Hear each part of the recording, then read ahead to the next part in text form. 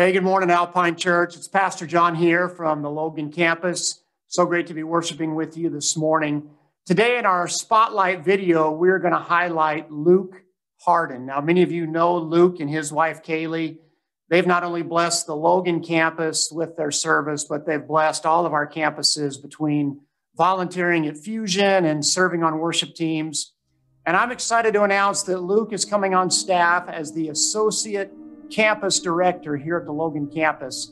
And so we're going to have Luke tell us a little bit more about how God has used serving at the church to open new opportunities for him. So here's Luke Hardin. Hey, thanks for that intro, John.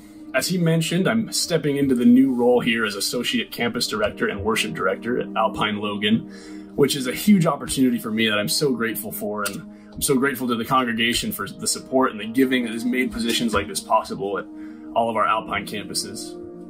And I thank God for this opportunity as well. He's had his fingerprints on it since the very beginning, which I can kind of trace back 6 years to the first weekend I ended up here at Alpine Logan. I moved here in 2014 to start going to school at Utah State.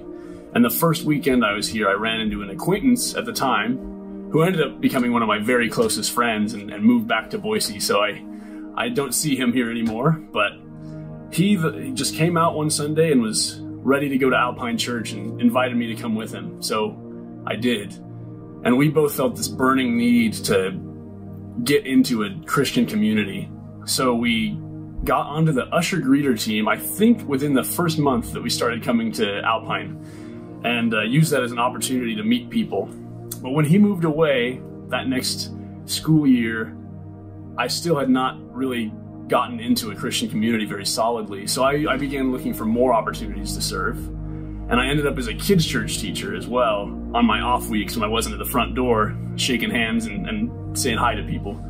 So God really used that first year and that second year to start forming me in my faith and start really building a foundation. But he didn't stop there either. He provided me another opportunity very quickly after that in the form of a youth leader who came to me and was in dire need of another male leader. So she asked me if I would be interested in coming every week to hang out with high schoolers and middle schoolers. And that became a completely different ballgame for me because I was talking to kids about faith and about Bible stories, and that's awesome, especially as a new Christian, for me to start learning about those things too, and really starting to build that foundation. But when you start talking to youth about the real struggles and the real hardships and the real questions that they begin to have, you've got to take ownership of your faith and figure out how to talk to them about it and show them that it is true, that Jesus is good and he is God. So God used that as another opportunity to start building me into a Christian that he could use for his kingdom. And he didn't stop there either. He kept that fire burning. And one weekend, missions week, right after Christmas, the next opportunity came in the form of a couple named Barbara and John Abbott, who just saw me alone and asked if I wanted to go to lunch. And there they asked me if I had ever played music or been interested in playing music, and they introduced me to their son, Ashton, who taught me to play the drums, and then he taught me to play guitar, and then he asked me to lead worship here at Alpine Logan. And this became one of the greatest opportunities I've ever had in my whole life. He met with me and mentored me once a week for about 3 years, and just taught me so much about ministry and how that works and what it means to talk to people and have real relationships with them and talk to them about their faith and your faith and to minister to them truly. And if I had not gotten into serving so quickly, I would not be the Christian that I am today, or be in this place today, or have this opportunity to serve the congregation now in this way, in this new capacity.